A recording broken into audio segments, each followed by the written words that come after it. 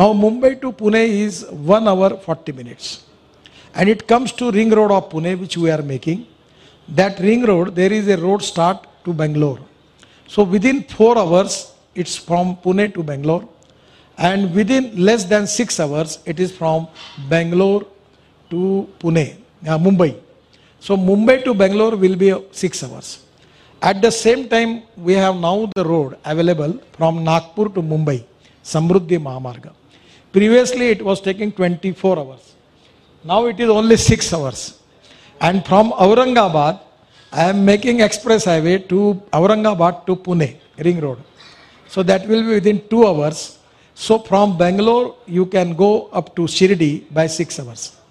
So directly, it is a good opportunity for good buses. Yesterday program.